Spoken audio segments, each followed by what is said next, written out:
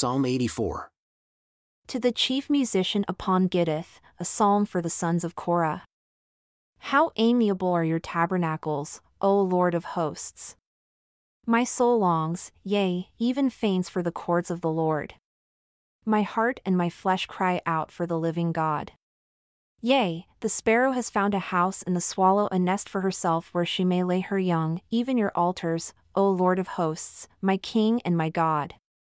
Blessed are they that dwell in your house. They will be still praising you. Selah.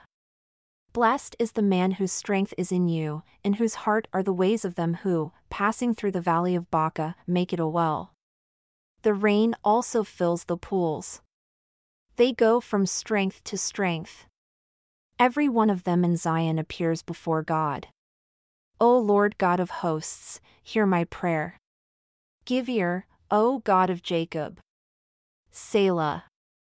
Behold, O God our shield, and look upon the face of your anointed, for a day in your courts is better than 1,000. I would rather be a doorkeeper in the house of my God than to dwell in the tents of wickedness. For the Lord God is a sun and shield. The Lord will give grace and glory. No good thing will he withhold from them that walk uprightly. O Lord of hosts, blessed is the man that trusts in you.